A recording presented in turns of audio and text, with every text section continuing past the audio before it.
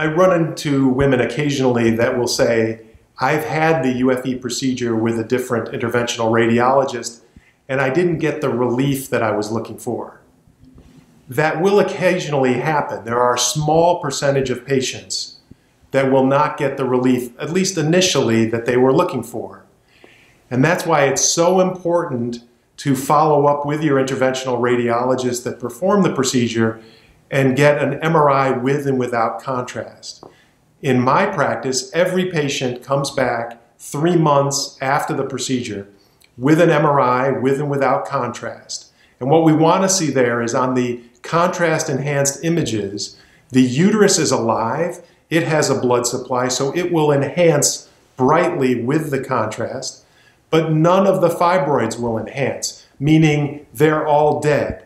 And so if the fibroids are all dead and the patient can tell their symptoms are better, likely I'll never see them again.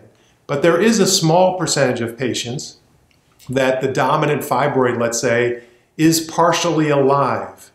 We know we've cut off the uterine supply to these fibroids. They must be getting supply to keep them alive from a secondary blood supply. And the most common is the ovarian branches. And if a woman is interested in fertility, unfortunately, we can't touch those ovarian branches. But if she's not interested in fertility and she wants to avoid an operation and she's still suffering with fibroids, we can go and do a second embolization into those ovarian branches, and just like with the uterine artery, cut off the blood supply, the ovarian branches supplying these fibroids, and then the patient will get the relief that they were looking for.